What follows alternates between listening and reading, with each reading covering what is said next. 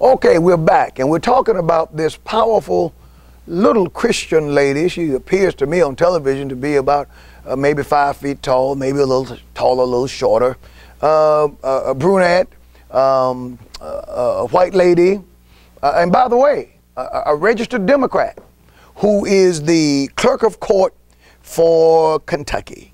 And she refused to issue marriage license because she did not want her signature affixed to a same-sex marriage. And she spent at least 5 days in jail, held in contempt of court.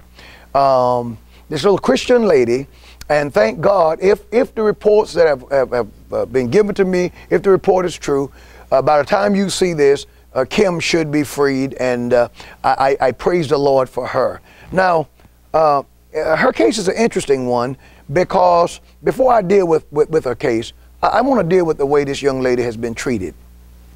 Here are a few things that we know about Kim Davies that we didn't know before.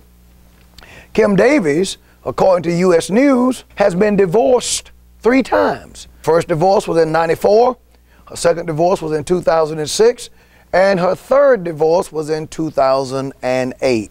She gave birth to twins 5 months after divorcing her first husband, and they were fathered by her third husband and adopted by her second husband.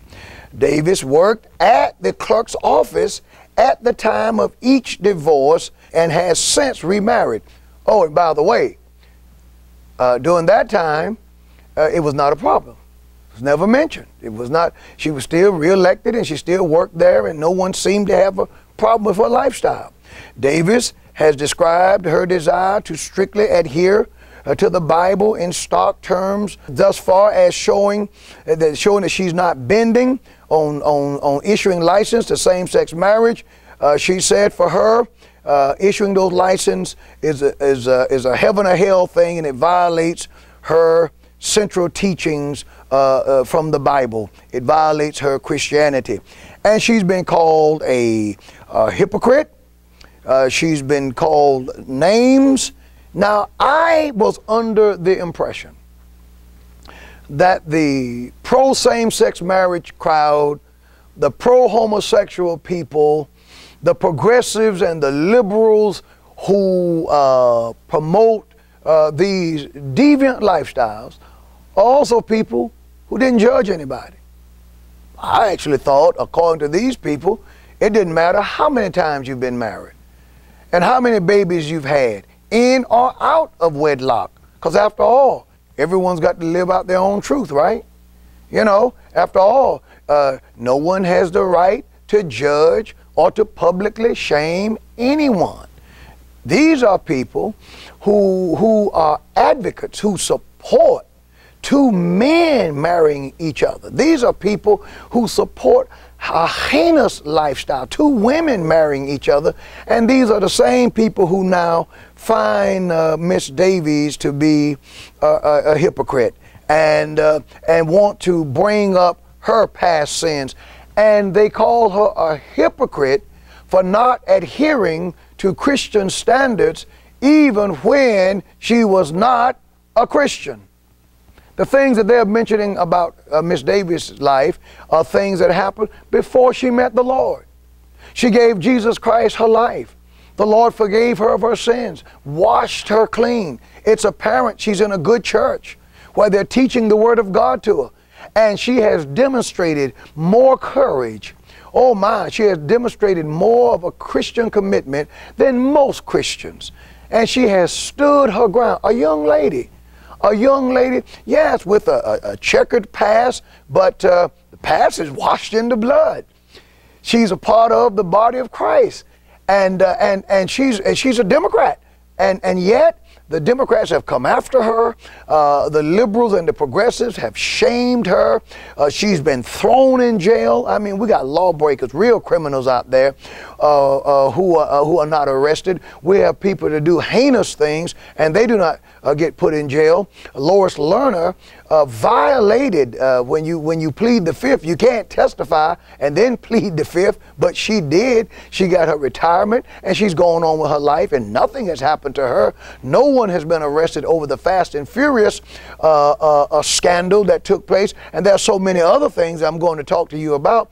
But this young lady, Miss Davies, she gets put in jail. She suffers as a Christian.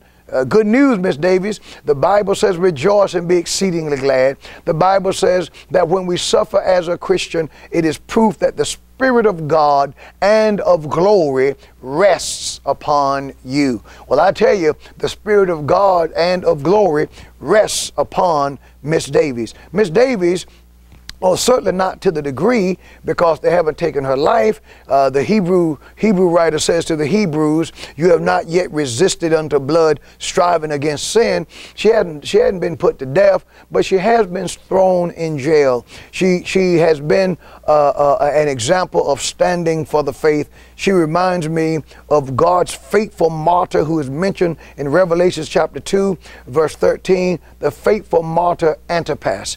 Antipas was a powerful martyr. He stood for Jesus Christ.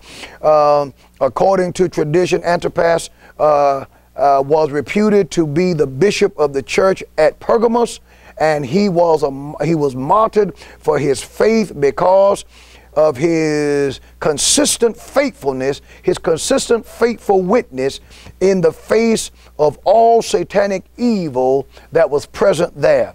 When Antipas was advised, Antipas, the whole world is against you, Antipas replied, then I am against the whole world. Rather than giving up on his Christian faith, he stood his grounds, and he was martyred, but that's all right. He stood for the Lord.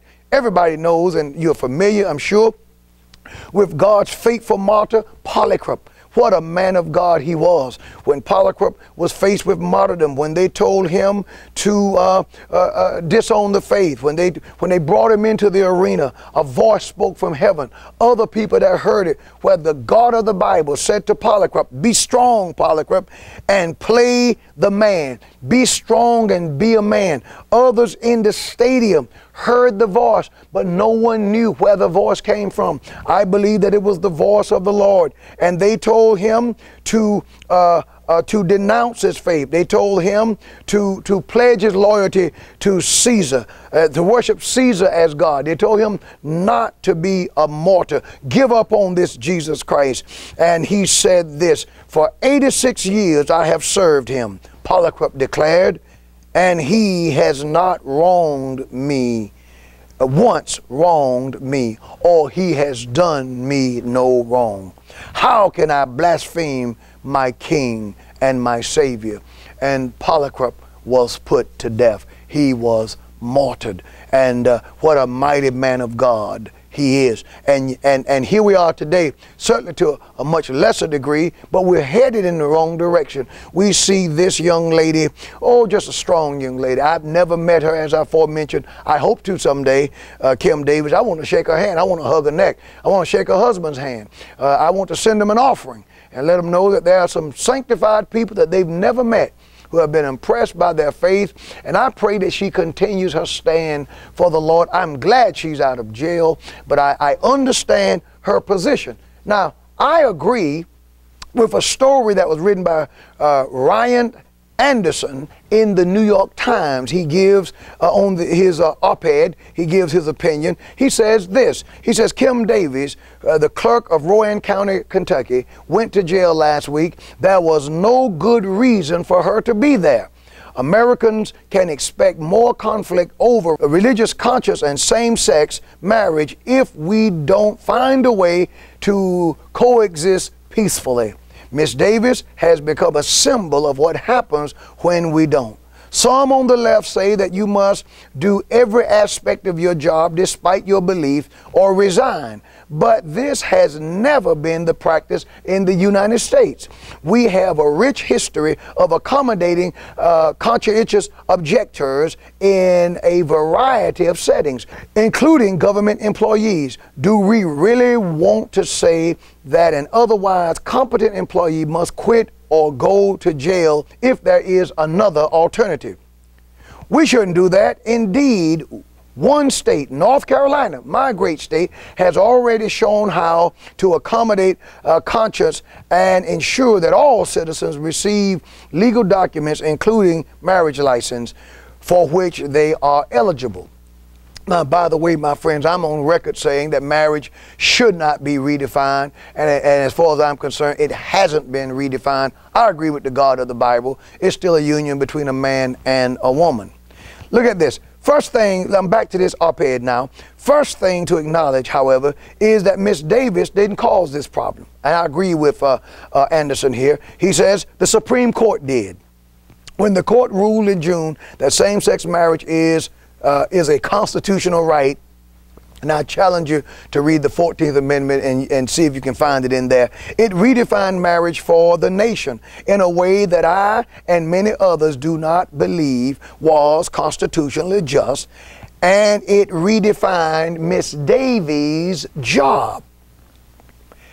Had same-sex marriage come to Kentucky through the legislature, lawmakers could have simultaneously created religious liberty protections and reasonable accommodations for civil servants. But the Supreme Court decided this issue itself, and as predicted by the dissenting justices, primed the nation for conflict. The Supreme Court made this mess and created this problem that we now have. Men who behave as though they are God, men who are unelected, changed the definition of marriage. And my friends, what they did were and is today wrong. The Bible says this in Psalms, oh, I can just get it here. Praise the Lord. 82 says, God standeth in the congregation of the mighty, and he judgeth among the gods. How long will you judge unjustly and accept the persons of the wicked?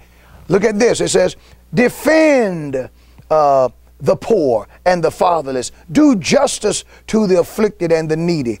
Deliver the poor and the needy. Rid them out of the hands of the wicked.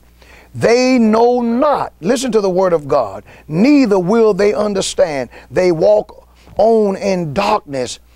All the foundations of the earth are out of course. My friends, all of our laws, God's orders have been moved. They're out of course. He says this to the judges. I have said that you are Elohims, you are judges, you are gods. He's speaking to the judges in the courtroom. And all of your children, all of you are children of the Most High. But you shall die like men and shall fall like princes. Supreme Court justices, you're going to have to answer to the holy God, the true and living God, for your decisions. You created this mess. Now, I'm going to come back and talk more to you about this, but the Bible says this.